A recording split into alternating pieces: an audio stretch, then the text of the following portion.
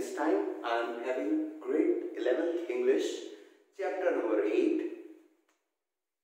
Silk Road, for your revision.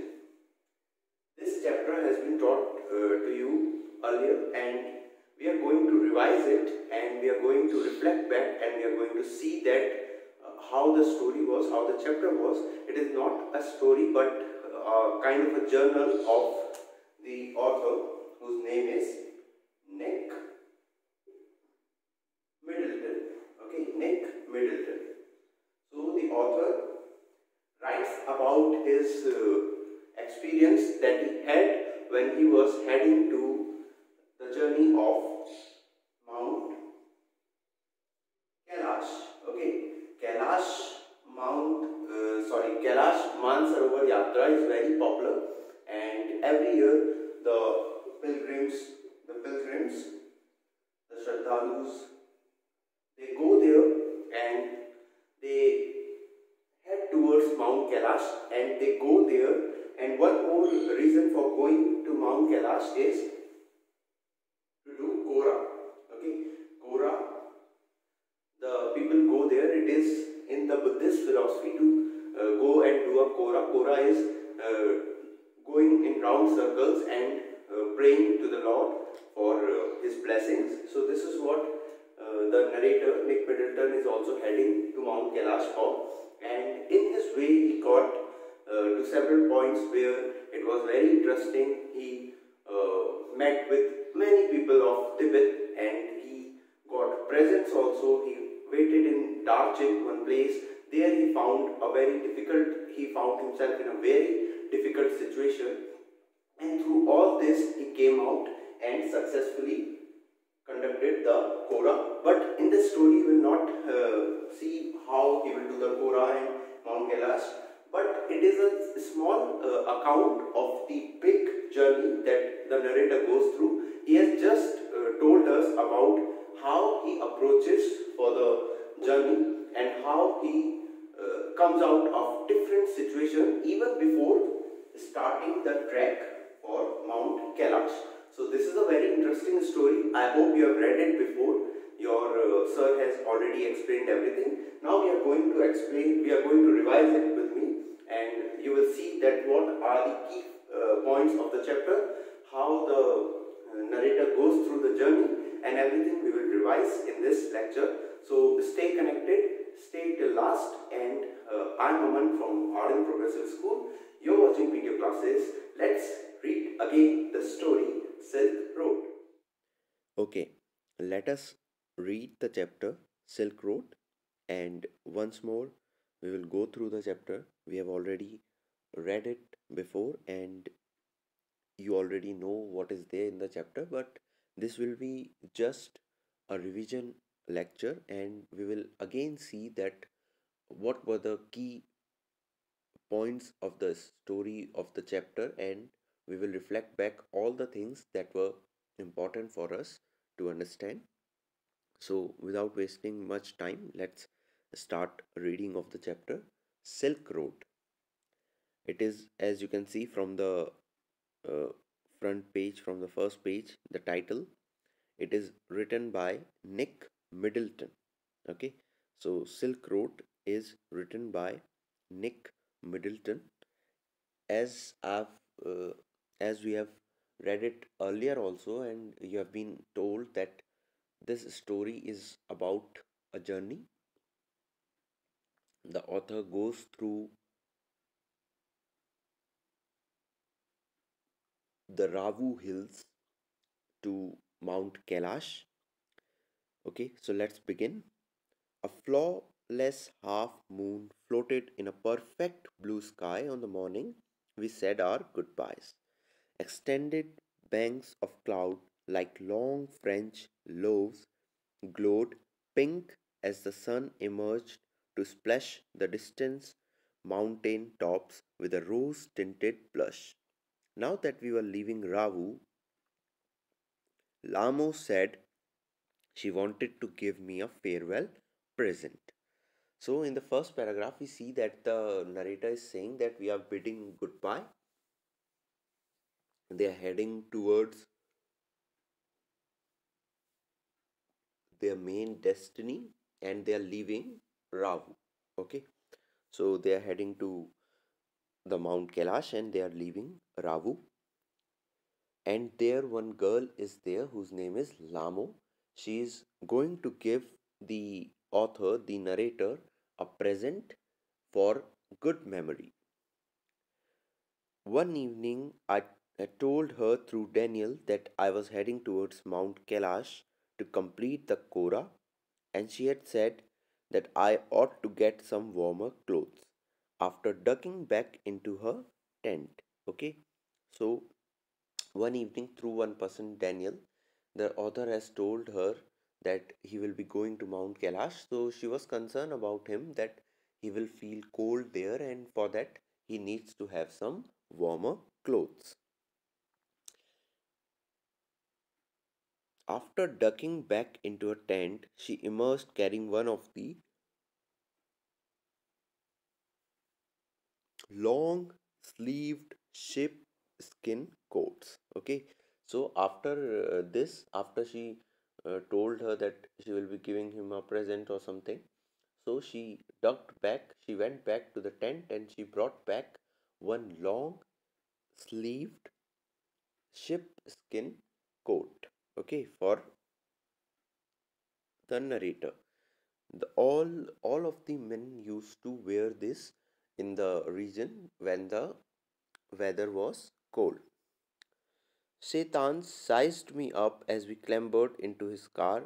Ah, yes, he declared. Drogba, sir. So, Satan, who was the driver, he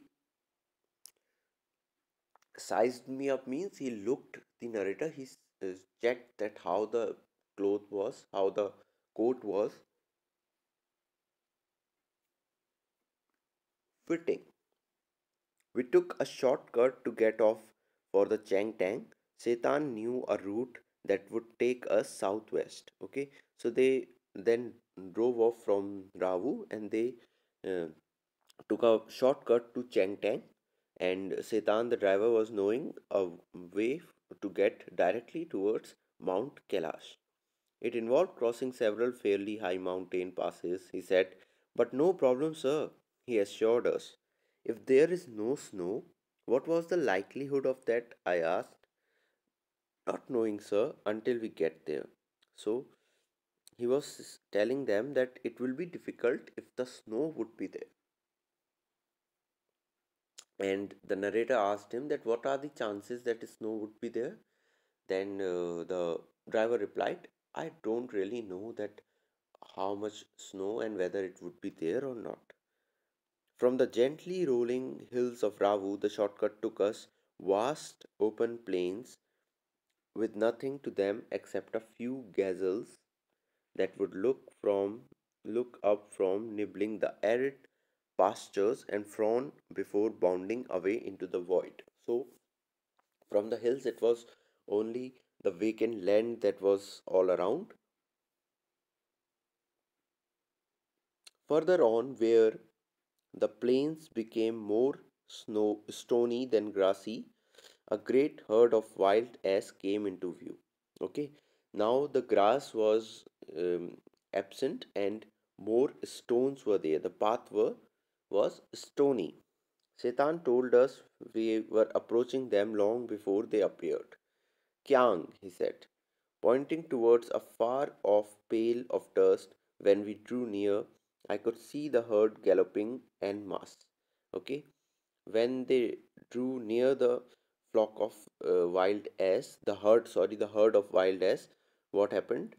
The narrator could see that how many of them were there, and they were uh, searching for food, searching for grass, wheeling and turning in tight formation as if they were practicing maneuvers. Maneuvers means the moves you practice before any war, the strategical moves, the war uh, practice you do, okay, on some predetermined course. They were looking like they were having some war strategy, war formation they were doing. Plumes of dust billowed into the crisp, clean air. Okay, what happened? The dust was flowing everywhere. The wild as they were running, they were coming forward, so dust was all around. As hills started to push up once more from the rocky wilderness, we passed solitary Drogbas tending their flocks. Drogbas are the people, common people, and they passed them. Sometimes men, sometimes women, these well wrapped figures would pause and stare at our car, occasionally waving as we passed. When the track took us close to the animals, the sheep would take evasive action, veering away from the speeding vehicle. So everyone was looking over the group of people moving in a car. The local people were looking at them. When the car would be near the animals, they would be afraid and they would run here and there. This was happening. We passed nomads. Nomads, what are nomads? The people who don't have any particular place to reside, they keep on moving from here to there. Dark tents pitched in splendid isolation, usually with a huge black dog, a Tibetan Mastiff. Okay, so the nomads, the tent was there, and there all in all the tent there was a black dog, a Tibetan Mastiff, standing guard. These beasts would cock their great big heads when they become aware of our approach and fix us in their sights. So, were the reaction? What was the reaction of the big dogs? They used to shake their heads when they them, see the narrator.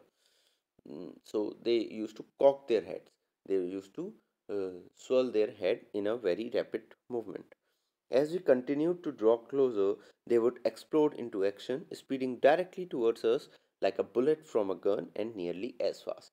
So, when the narrator and his crew would be close to the mastiffs, the Tibetan mastiffs, they would speedily come forward, and like a gun, like a bullet from a gun, they used to rush towards them.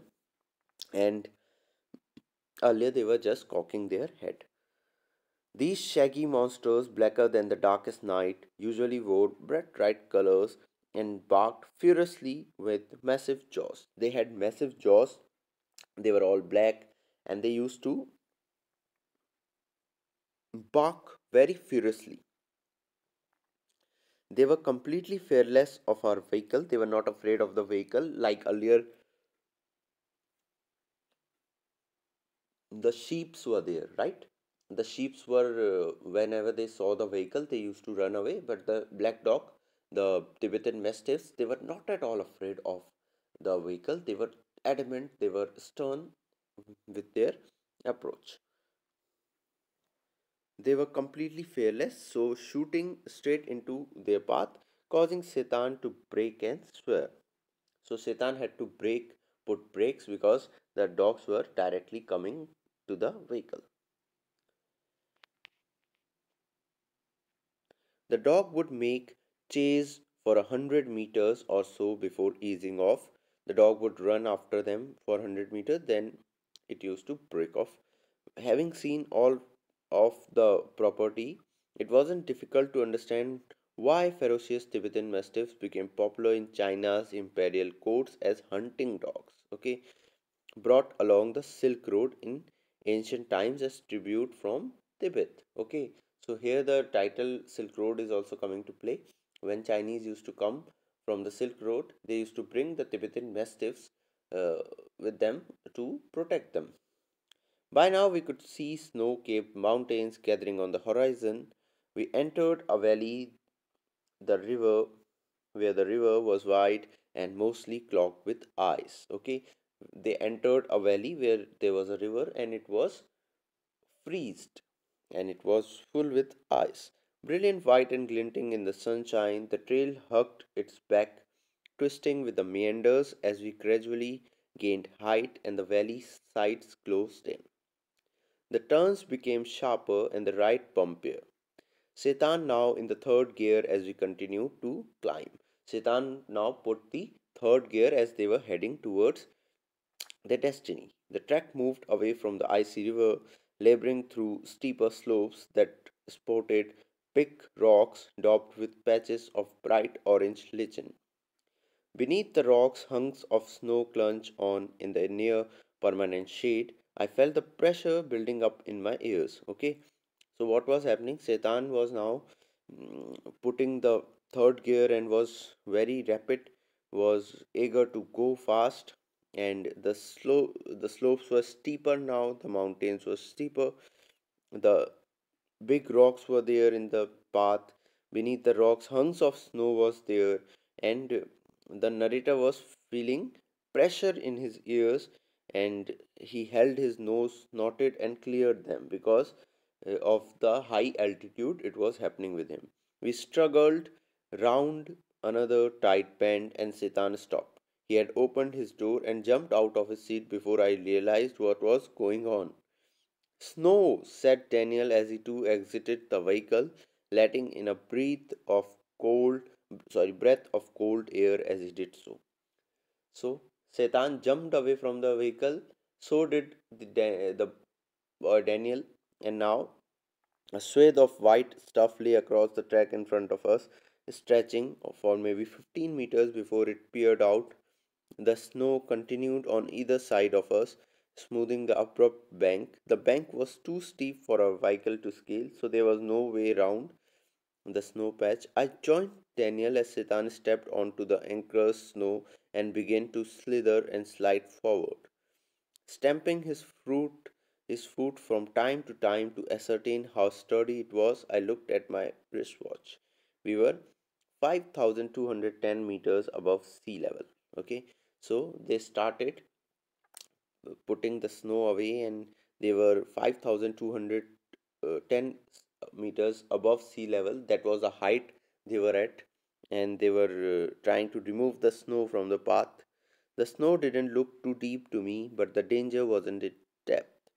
Daniel said, "So much as its icy top layer, if we slip off, the car would turn over."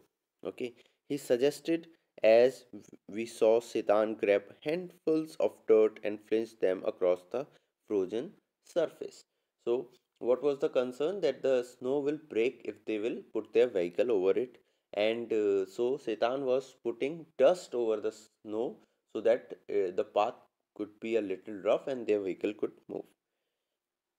We both pitched in, and when the snow was spread with soil, Daniel and I stayed out of the vehicle to lighten Setan's load. He backed up and drove towards the dirty snow, eased the car onto its icy surface, and slowly drove its length without apparent difficulty. 10 minutes later, we stopped at another blockage. "Not good, sir," Setan announced as he jumped out again to survey the scene. Okay, so uh, narrator and Daniel both were out of the car so that Setan could drop very easily. But again, 10 minutes later, Setan came out of his vehicle to check, and he was saying, "Not good."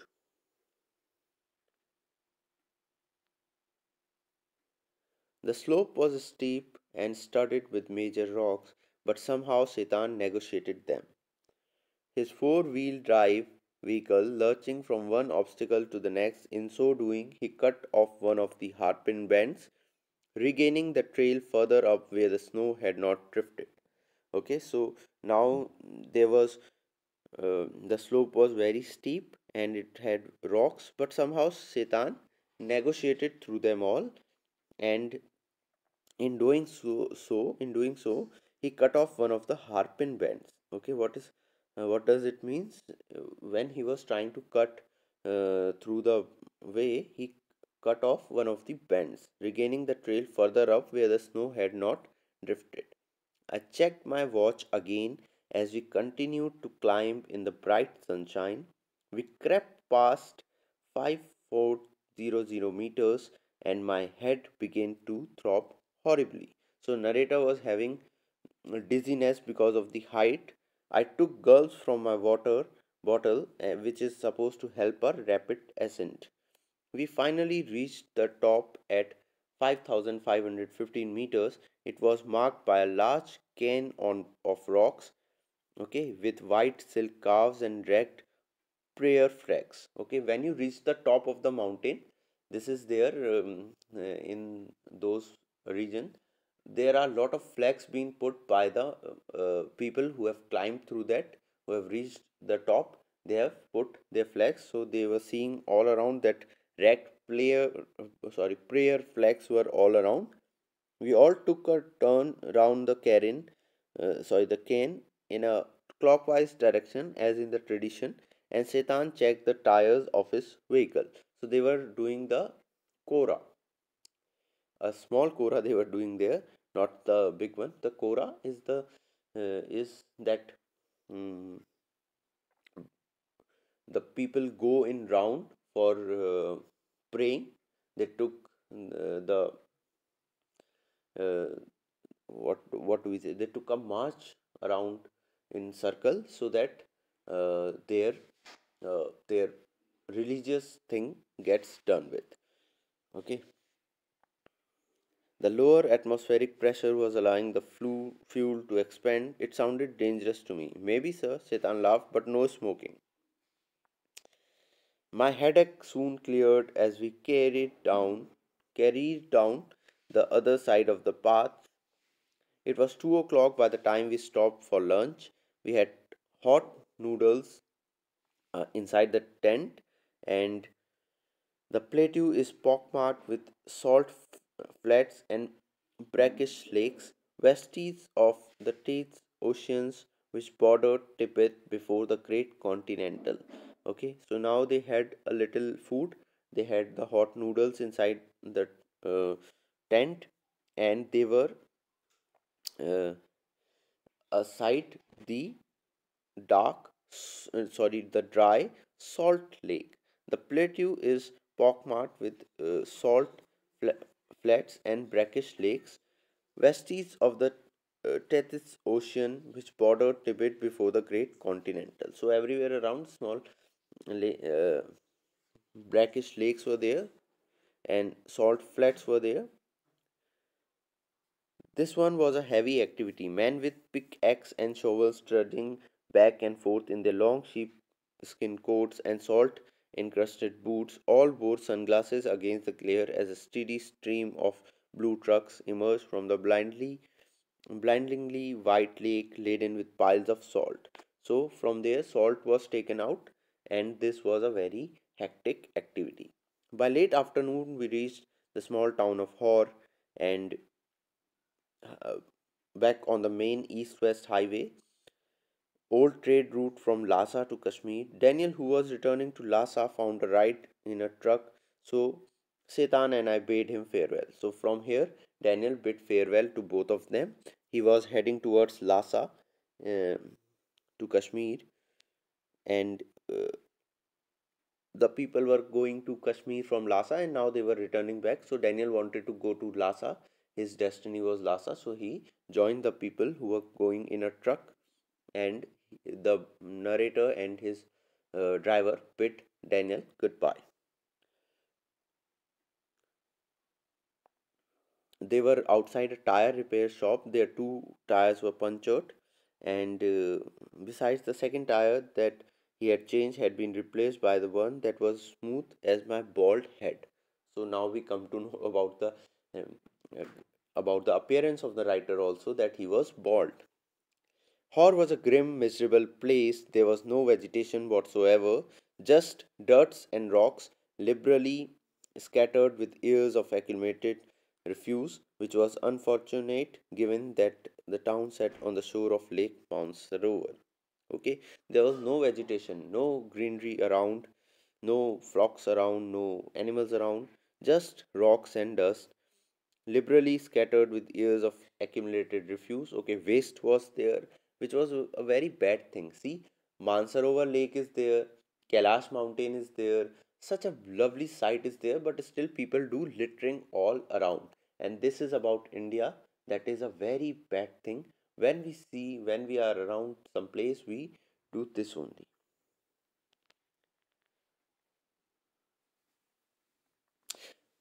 Okay, ancient Hindu and Buddhist cosmology pinpoints Mansarovar as the source of our four great Indian rivers: Indus, Ganges, Satluj, and Brahmaputra. Actually, one only the Satluj flows from the lake, but the headwaters of the others all rise nearby on the flanks of Mount Kailash.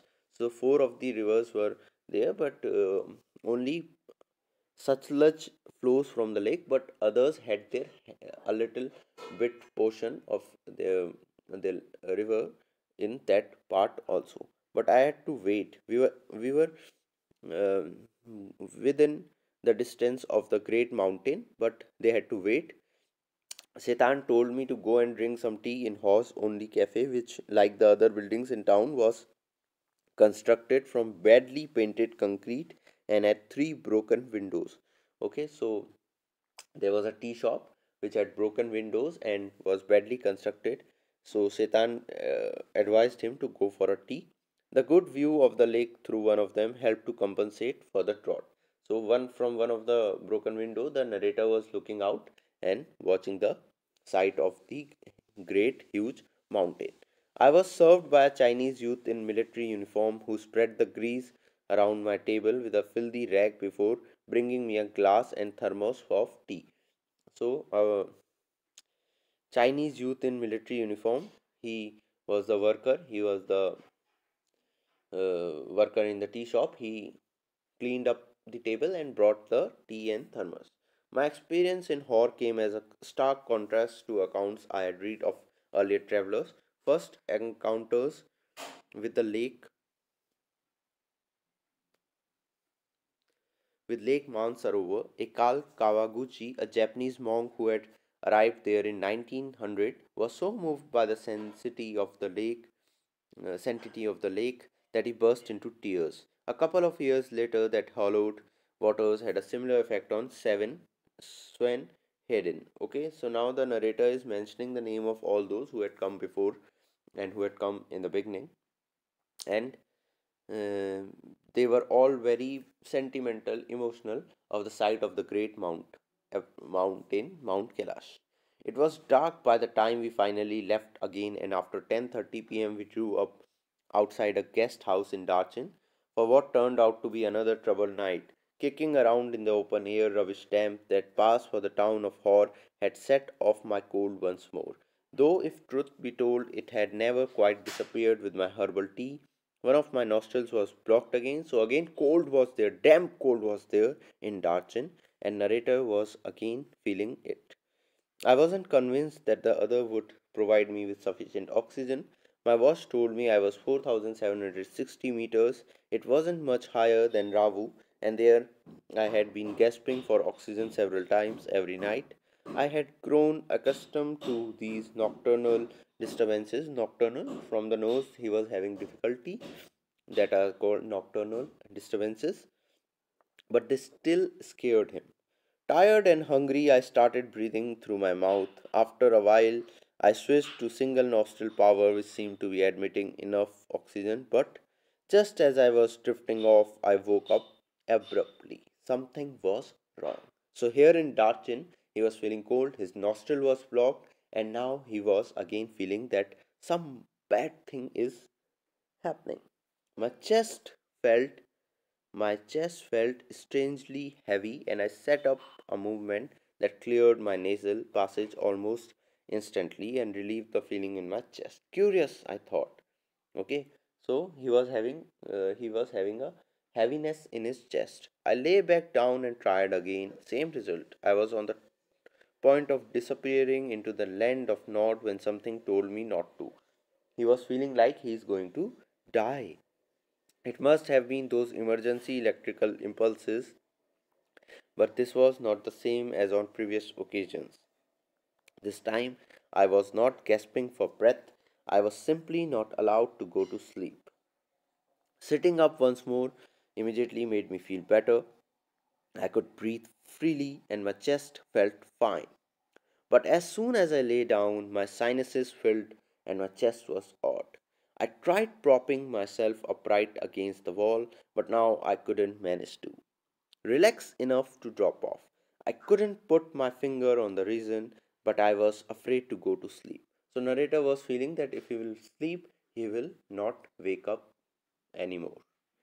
A little voice inside me was saying that if I did, I might never wake up. Okay. Sitan took me to the Darchin Medical College the following morning. The medical college at Darchin was new and looked like a monastery from the outside with a very solid door. Okay.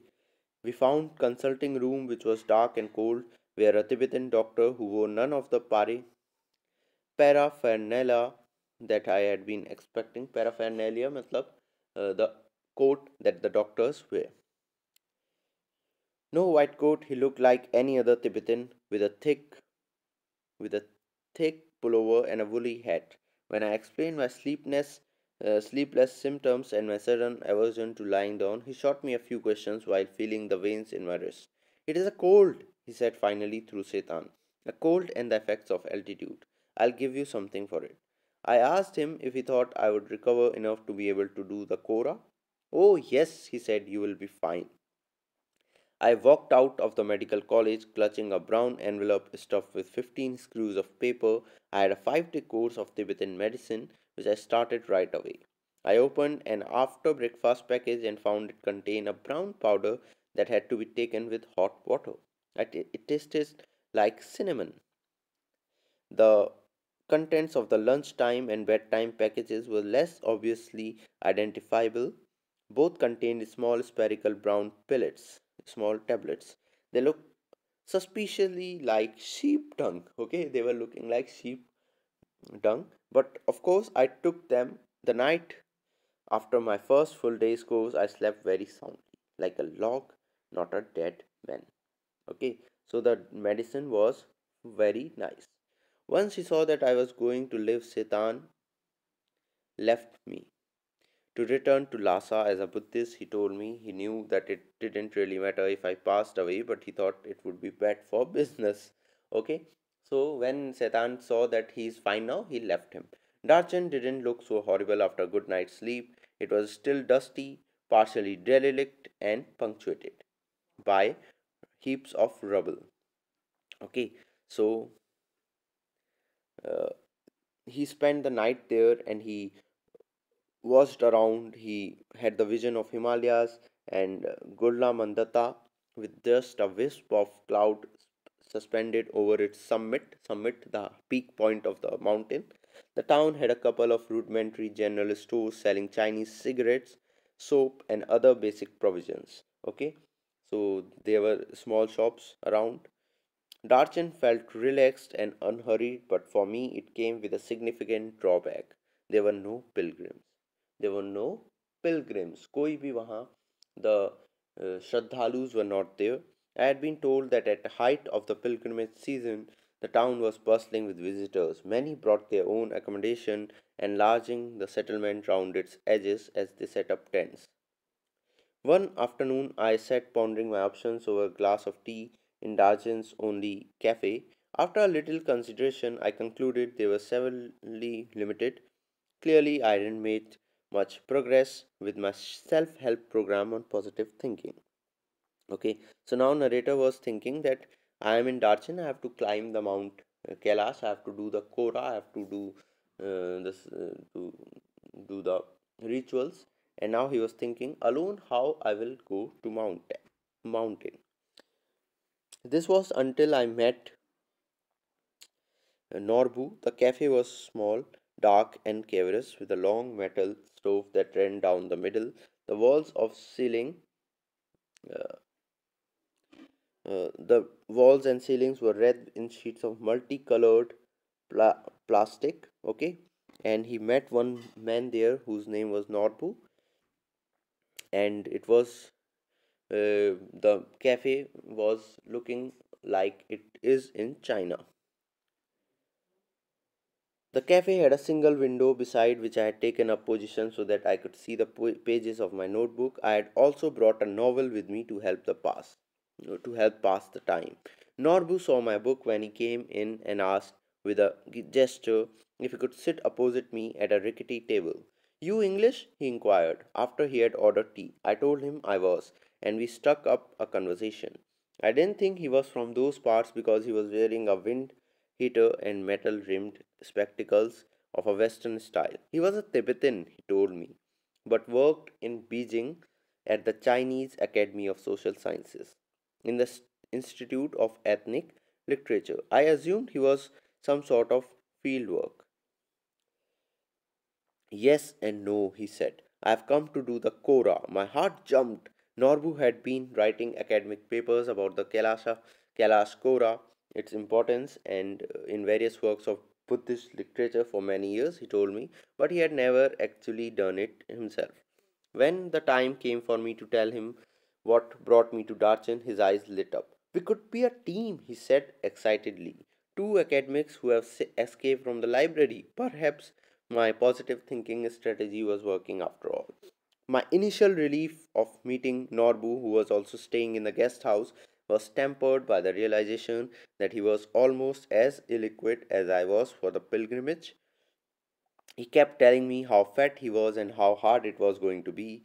Very high up, he kept reminding me, so tiresome to walk, he wasn't really a practicing Buddhist. Okay, so he was not very positive of going up. He was just looking for a company, and the narrator wanted some help, but he was getting someone whom he will have to help more.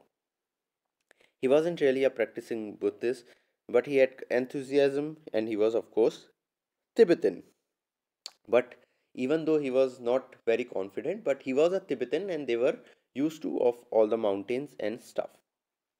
Although I had originally envisaged making the trek in the company of devout believers, on reflection I decided that perhaps Norbu would turn out to be the ideal companion. He suggested we hire some yaks to carry our luggage, which I interpreted as a good sign interpreted as a good sign, and he had no intention of prostrating himself all round the mountain. Not possible, he cried, collapsing across the table in hysterical laughter. It wasn't his style, and anyway his tummy was too big. Okay, so here the story, the chapter concludes. The narrator started off his journey from Ravu. He bid goodbye to Lamo, Daniel, and his driver Setan. Then he reached Darchin. In Darchin, he was feeling low because he had no company to go to the Mount Kailash for his Kora. There he met with one more person who had come to Kora and to do Kora, whose name was Norbu. Then narrator finally decided to go for his trek. So I hope that it had been a good uh, time for you. You have understood the lecture. You have gone through the chapter before also. But if any doubts are there, feel free to ask, and we will meet again soon with some more revision stuff. So I am Aman from Arden Progressive School. You were watching PTO classes. Thank you so much for watching the lecture.